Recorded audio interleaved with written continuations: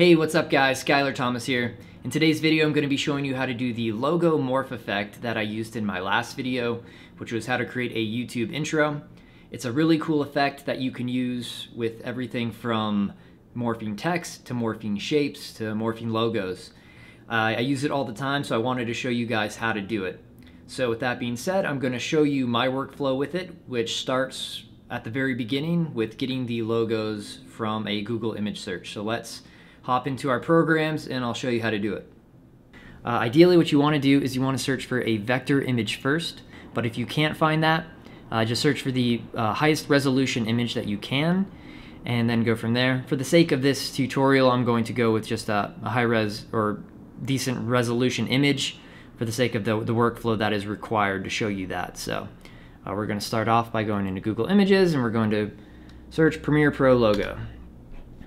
Go to images here, and the first one we have is 2000 by 2000 pixels. That's huge. That's going to be fine. So we're going to right click that, go to save image as, and save that to the folder that we want to save it to. And it looks like we have the After Effects logo right here.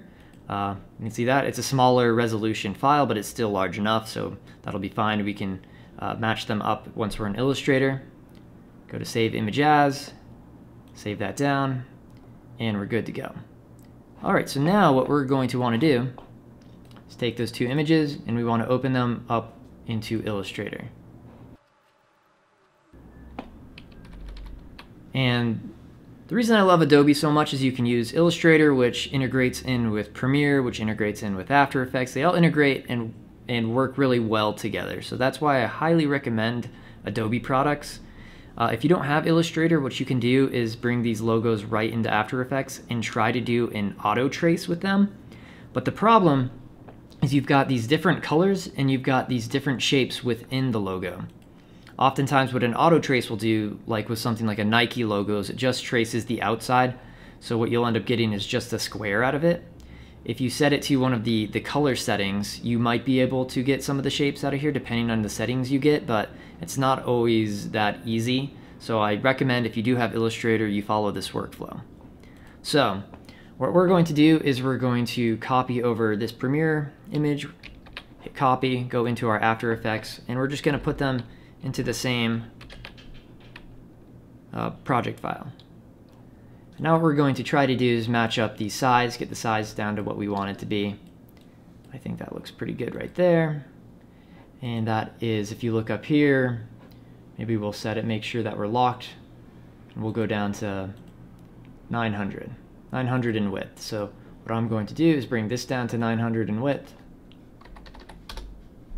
and that should match up pretty well. All right. So now what we want to do is we want to image trace these two logos so that we can actually make shape layers out of them. So to do that, you want to highlight the image and you're going to go up here to image trace. You're going to see what that did is it turned it into black and white. What we want to do is go to the preset, and since it has so few colors, we can set it to 3 colors.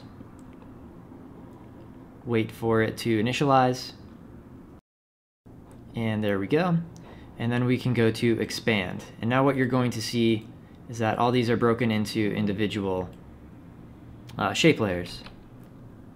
One problem that we do have is because it does actually cut out the layer from this square right here. What we're going to want to do is create a shape, a rectangle that is this size, and we want to take that color, and we're going to want to just cover up where those holes might be. So now with that selected, hit Control left bracket until you see those back again. And now it's all kind of set up the way we want it to. We're going to exit out of isolation mode, and we're going to highlight this image right here. And we're going to do the same thing. We're going to image trace it. And we're going to do the same thing, go to 3 colors. And then we're going to go to expand.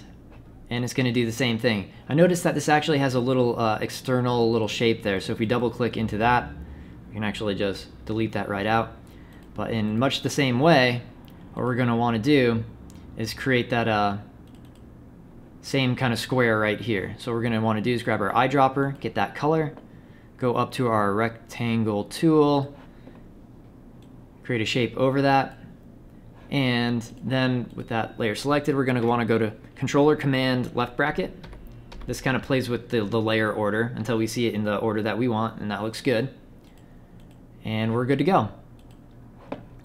All right, so now what we want to do is we want to break these into individual layers so that when we bring them into After Effects, we have control over each shape individually. So what we want to do is we want to go up to this layers board right here. And then what we want to do is start creating new shapes. We're going to go into our two groups. We've got our Premiere Pro group.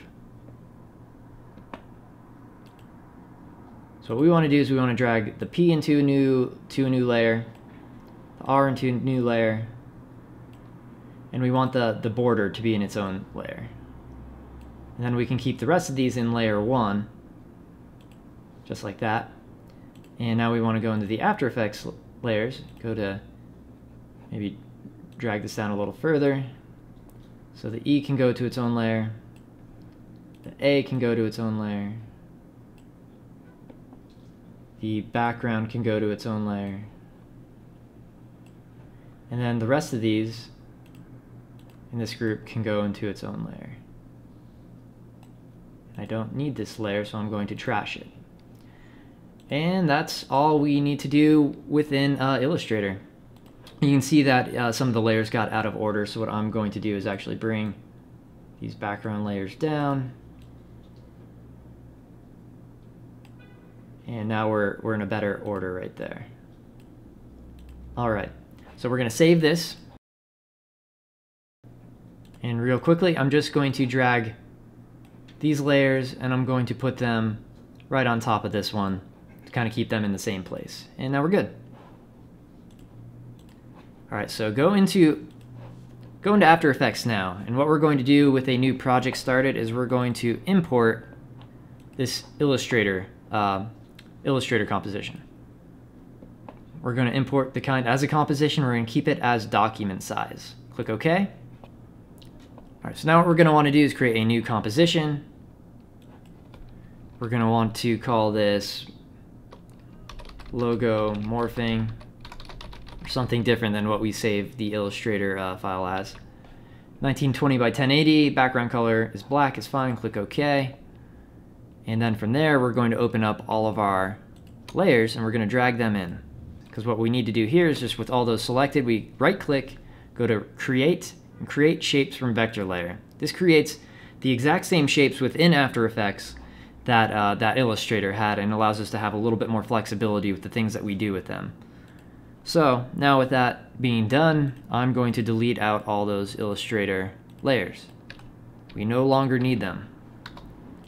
All right, so now we're going to want to play with the just organization of the layers real quick. Name them and kind of set them up so that they're all in the right structure. So what you can do here is go to Visibility and just one by one rename them to what they are. All right, so now that these are ordered, let's worry about the actual morphing of the letters. So I'm going to turn off the Premiere border and the Premiere square for now. And then we've got our P and our E and our A. So what we want to do is we want to first morph the A. So go into, kind of do all the drop downs, go into Contents, go to Group 1, and then we're going to go to Path 1 and 2. So we're going to open those up. We're going to set the keyframes for both the Path 1 and the Path 2. And now what we want to do is bring this out to about a second or however long we want the animation to last. And we're going to go to our P, which is what we want it to turn into. And we're going to do the same thing. We're going to open up the group, open up the two paths that are there. But instead of actually turning on the stopwatches, we're just going to highlight that. We're going to go to Control or Command C to copy it. And then we're going to go down and we're going to highlight the Path 1.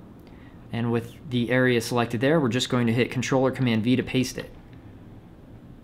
And then we're going to go up to our second path, and we're going to copy that just the way we did before, Control or Command C, go to our Path 2, and paste in the other one. So you're going to see that the A now morphs into a P. So now I can actually get rid of this P. We no longer need it. And we're going to do the R and the E. So we're going to open up both the R and the E in the same way, bring them down till we get to the path. The R only has one path, which is fine. The E has two. We're going to hit those stopwatches. And we're going to bring them out to the same spot. We're going to go to our R here.